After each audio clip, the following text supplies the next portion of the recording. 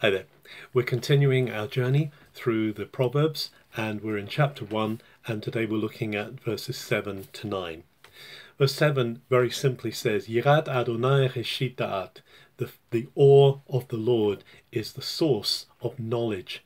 Now these words are just so powerful, they're so full of meaning.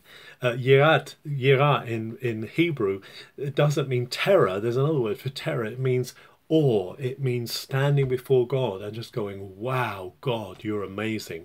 So being able to stand before God and say, wow, you're amazing, is actually the source of knowledge. Now, knowledge here is not just knowing about things, but actually experience is involved here in this word da'at.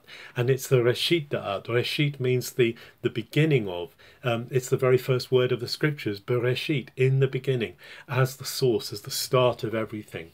So it says that without this awe of God, without this acknowledgement of who God is and standing in wonder before him, there's really no knowledge. There's no point in going forward. We can't know anything without having that awe of God. And then the Mishlei, the Proverbs go on to talk about the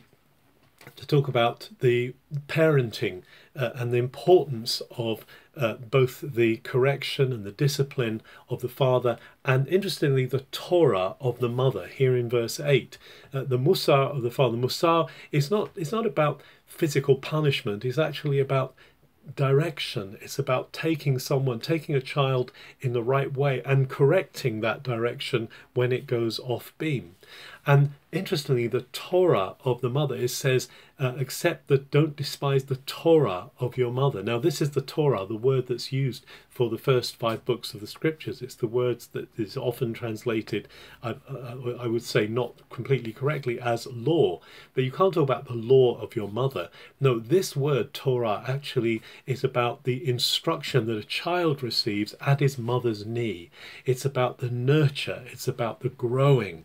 And this is what it's talking about with the mother, and therefore also draws on that idea of the Torah of the Lord, the nurture, the instruction of the Lord. And the Proverbs writer is saying, don't despise the correction of the father or the instruction, the nurture of the mother. These are things that when they are established in someone's life actually will keep them, not just for their childhood, but through their whole life. And that's why in verse 9 the writer of the Proverbs, Solomon, says that these will be a garland about your neck. These will be a chain of office, in a sense. These will be a necklace. There will be something of beauty, something that is seen as guarding your whole being. And this is the importance of wisdom, because also wisdom, and it says that wisdom and understanding are despised by fools.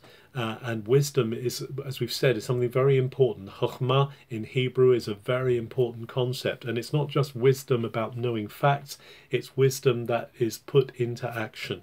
So da'at, knowledge, wisdom, chokhmah, they're both words that have to do with action. And so as we consider our own way, as we consider the ways that we have received from others, we consider all the input that we've received, these are the things that will guard, that will bring us forward in God. But the basis of it all, the start of it all, is this ability to be able to stand before God and just go, wow, God, you are amazing. May we do that today and find that to be the source of all our experience. Have a good day.